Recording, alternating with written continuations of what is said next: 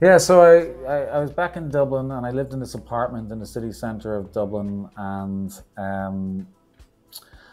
one morning I woke up with a very strong hangover, which is not uncommon for Irish people. And Okay. I went out. I had this tiny little balcony in my apartment, and there Hmm. wasn't many balconies. There's not many balconies in Dublin because the weather is not really balcony weather, if you know what I mean. However, I had a little Okay. balcony, so I went out in the balcony to just get some fresh air, and I was like gasping for air. And I swear, we used to never go on the balcony. The only things we would do in this balcony is just throw some rubbish out there on occasion, like a broken TV or whatever. But as I was I was gasping, thinking like a cigarette. It says a broken TV, but okay, go ahead. you never had a TV breakdown? TVs break down. They used to break down. Remember, there used to be these big boxes. Anyway, so Ah, I I noticed that we had a great view of the city centre of Dublin that we used to take for granted. And so I came back into my flatmates and I jokingly said to them that we should do something funny from our balcony. What can we do? And so we came up with this idea called balcony TV. And the idea was that every day we do a little internet show from our apartment balcony. But this was right when YouTube started. People didn't even know what YouTube was at the time. Um, and so I was very determined to have a new show every day of the week. And the idea was my flatmate would present the show and I'd film it in a very rough and ready way with my little camera. okay. And then what happened was we booked. My friend was in a band, and I said, "Well, your band should play one song on the balcony, and that can be Tuesday's show." But then what happened was bands from all over the country started contacting us, asking could they come up and play on our balcony. And so I decided to just naturally let it become a music website. And How so big was the balcony? tiny, about the size of your little studio there, probably half the size of your little studio there, I'd say, quarter the size of your studio there. So we filmed a new band on our balcony every single day for about 5 years. So that's about 2,000 shows, I'd say. Two And but what, but thousand what, shows on they're yeah, on YouTube. yeah, they're all on YouTube. And the thing is that hold on, well, Sony may have taken them down recently, but a lot of them are still they're all out there if you know to What's the find name? The balcony show. balcony TV. The balcony Um, TV. Let me see yeah, if I find it. but hold on, Sony ruined it in the end. So whatever you Is it see in a is it recent, a pink logo? yeah, no, but they destroyed the logo and everything. It would upset me if I see it. But if you scroll down to the beginning or something, or popular or something, you might see Oh, let me see. some of it more. Um, Believer. but so I mean, I don't know. so after 3 months of doing Life can't be. balcony, don't watch the new ones. The new ones are not what it was. Not what it was. So where are the old ones? How do I find the old ones? Well, listen, don't worry about it. Listen, it's all controversial with Sony and stuff. They destroyed it, but that's. But if you just want to hear the story narrative here, 8 years 3 months. ago? No, we did it for 12 years. We made 20,000 shows on balconies all over the world. 20. Oh, then you started going everywhere?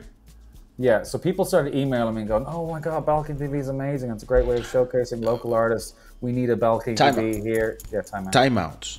Yeah, So you start a show on your balcony on YouTube. yeah. It gets popular on YouTube, Well, people start. Yeah, correct. Yeah. and then because of that, you start receiving emails from bands all around the world saying, "We No, we want to started come getting. to." Well, we were getting emails from bands, certainly all over Ireland, that wanted to come up and play on our Okay. balcony. And but then when bands were visiting Ireland, they also wanted to come up and play on our balcony.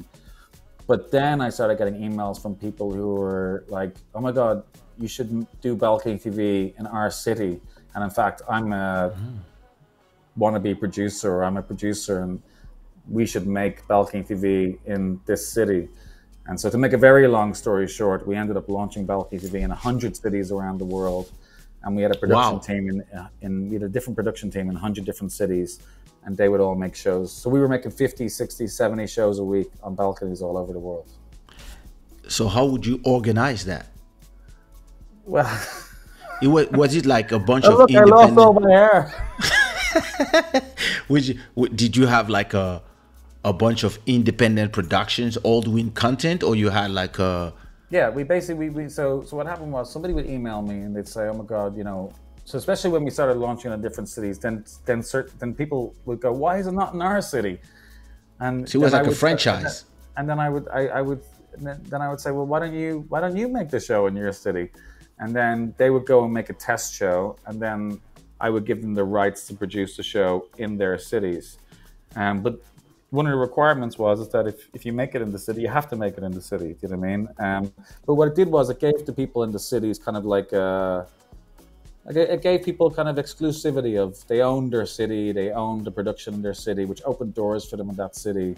And so Wow. we literally opened it. We did it in like Tokyo and Johannesburg and all over South America, Russia, Wow. everywhere really, you know. And So it was amazing. I created connections and friends with people all over the world because of that. You know? did it stay a small show in a small balcony, or then it became like a super production as it No, became well, popular? so the production was extremely simple, and I pushed for the productions in the other cities to be simple as well because I actually didn't Okay. want people to be putting huge amounts of effort into it, especially considering there was very little payoff apart from the kudos of doing it. You know what I mean? However, as it evolved, like certain cities then decided they wanted to do it like in more of a HD or better sound quality and stuff.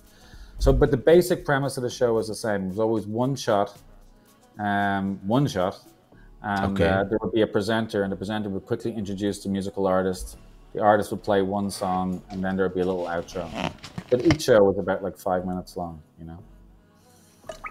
And all these episodes coming from all these cities, Yeah, where would they be hosted? On your YouTube channel or yeah. in their So YouTube channels? it was really strange and quite unique. It was so in the fact that we had one YouTube channel and we had like videos essentially being published from all over the world on this one YouTube channel. So what was interesting about that is, Wow. we the presenters were often speaking in their language. That, You know what I mean? So if we did it in Poland, so they're speaking in Polish, and we're doing it in Russia, and they're speaking in Russian. We did it in Ukraine. We did it everywhere, and so that's it was all these crazy. different languages coming through to one channel, which was against any kind of there was nothing like it in the world Yeah. over that 10, 12 years.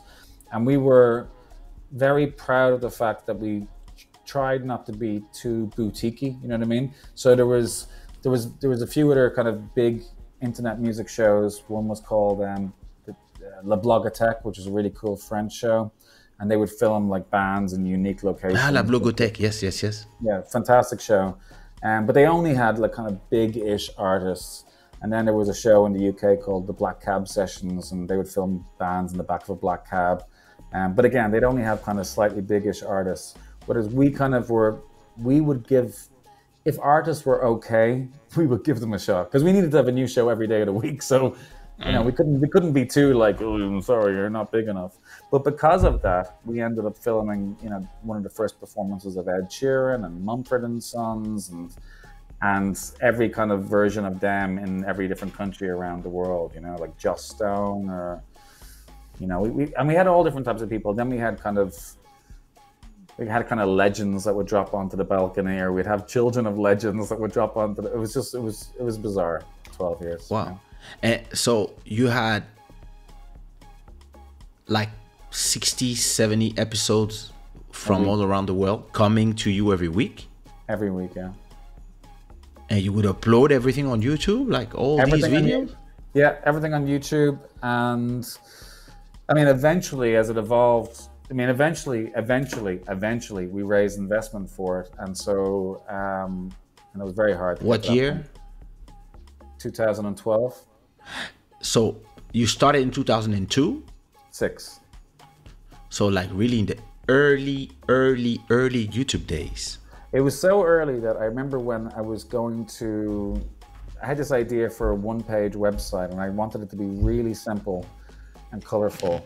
And there was a graphic design friend that I had in Dublin at the time, and we were trying to figure out how we would actually put the video online. And I remember at the time there was this thing called QuickTime, and there was also this thing called Real Player. And Yeah, real player. so we were like, can we use Real Player? We have to use Real Player QuickTime. And then I looked around online and I found this website called YouTube. And I always remember going to the graphic designer and I said, I found this website called YouTube. Would this work? And I remember her like checking it out. And she was like, huh. She was like, I think this might work. And I was like, yeah, great. So we were very much one of the first YouTube concepts. And then 3 months after we started it in 2006, we won the award for Best Music Website in Ireland. Wow. And I'm just showing off here now, but you know, congrats. It all ended in disaster anyway, so I could do this right now. And then 2 years after that, we got nominated for Best Viral Video Content at the Webby Awards, which are like the Did the Webby Award exist already? Yeah, wow. And so if you think about it, viral video in 2008. Real Player took me far away. Viral video as a concept in 2008 was a very much a new thing. So the words viral video was a new thing, and so we were nominated in the best viral video category, which was pretty massive in hindsight. But we were nominated against, I always remember, Chocolate Rain. Does anybody remember Chocolate Rain out there? Come on, Kaysha, you don't remember Chocolate Rain? And we were nominated against Diet Coke and Mentos. Go on, bring up Chocolate Rain there. Bring it up. It's one of the first viral videos. Let me see. Chocolate Rain. Yeah. How many views with Chocolate Rain? Tay Sunday? Yeah. I remember that was the guy who couldn't sing. Yeah, he just kind of sung in a funny way. Yeah. I remember that. It rained. Build a tent and. That's long time ago, 16 years ago. 136 million views. Oops, sorry. 136 million views. I think that video had as much views as our 20,000 videos had combined. Wow. 136 million views. And Diet Coke and Mentos, that was another one we were nominated against. Remember Diet Coke and Mentos? Not at all. If you put a Mentos mint into a bottle of Diet Coke, the bottle of Diet Coke will explode.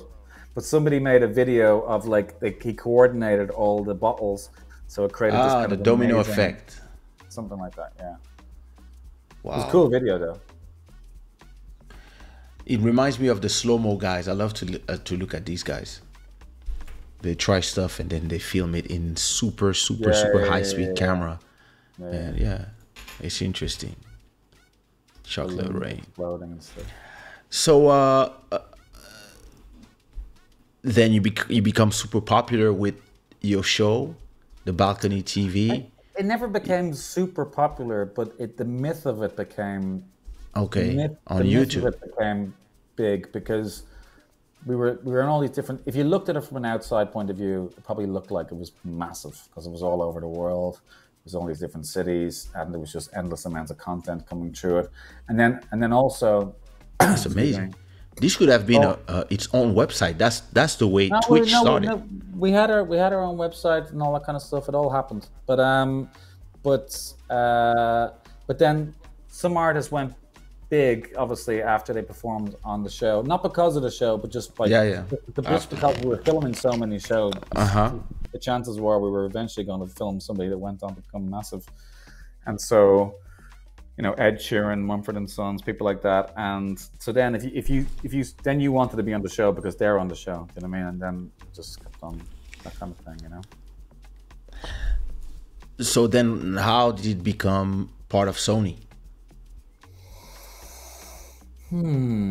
Well, so we eventually raised investments. We raised $1 million, which was just ginormous, and back in the days that was huge. It came at a time when we'd been doing this for 6 years and hadn't managed to make a penny of the thing, So when eventually it was before YouTube monetization. Yeah, well, yeah, and our view, yeah. So we raised the money, and then I had to move back to New York funny enough. And I was given a mission by our investors, and the mission was, I always remember they said this to me. We raised the money, and I said, I had this 3-year plan in my mind. And they said to me, no, we don't want a 3-year plan, Stephen. We want a 1-year plan. We want you to spend this money as fast as you can, so then you can raise 7 million in a year later. And then a year later, then you can raise 50 million. And then a year later, you can sell it to YouTube for $1 billion, or to Google for $1 billion. And I remember going, unlimited money. Yeah, so I was like Brewster's Millions in New York, just like going spend, trying to make it really big, really fast. And yeah, I failed at that. And at the last second, I made a deal with essentially Sony. How did you fail? Well, I didn't make it into this ginormous big thing that the investors wanted and stuff. And so then we ran out of money. And so when we ran out of money, it was like, I'm really speeding up. It was a very long story. But I'm trying to condense certain things here. But yeah, the last meeting I ever was going to have with it, I managed to negotiate a deal with Sony, essentially. And I got them to take it over in exchange for its survival. And I went working for them, running Balcony TV. And at this point, we'd done it for 9 years. And yeah, that was interesting. I worked for them for 2 or 3 years, and then they let me go. So what? And then they destroyed the whole thing there afterwards, unfortunately. Which is very sad for everybody involved, because we became this big global family of producers, and everybody was very passionate about it. And so we had people in every single city, and everybody loved doing it. And the bands loved being on it, and the artists loved being on it. And we weren't discriminatory about any kind of music. We welcomed all kinds of music. I mean, we literally had like choirs, we had opera singers, you know, hip hop, whatever. We had everything, and everything. And also, like, it was fascinating as well, as, you know, it's like from an Irish, you know, being from Ireland, you know, it's easy to see music as just through the narrow focus of your own world, you know, and if you're from Ireland, then maybe you see Britain as well, and you see America, but then that's pretty much it. But Balcony TV let me know that, oh my God, they actually have a musical community in every place around the world, and in every place around the world, they've got artists that are big in those places. I may have not have heard of them, but they're very big in those places, you know. And in fact, our most watched video ever on Balcony TV, I think I had like 7 million views. I never even heard of the person, you know. So you never know. And how did you? First of all these content from outside of Ireland, from everybody else. Yeah. Where is it? What do you mean? All the videos from the Japan people, from the Dutch people, from Azerbaijan, from Ukraine. It's very sad, and it's very sad, right? But Sony, The Orchard, have delisted all the videos. So the videos all exist, but you can't necessarily find them on YouTube unless you literally know that, which is very sad for the people who went into the effort of producing the shows. And very sad for the artists that traveled excitedly to go and play on the balcony. You know, we used to always say that we gave every band their Beatles rooftop moments, do you know what I mean? And there's some fantastic, like endless, amazing memories and moments from people all over the world who took part. This was 12 years. I would say that Balcony TV was probably the best document of independent music all around the world over the course of that 12 years, you know? Would you do it again?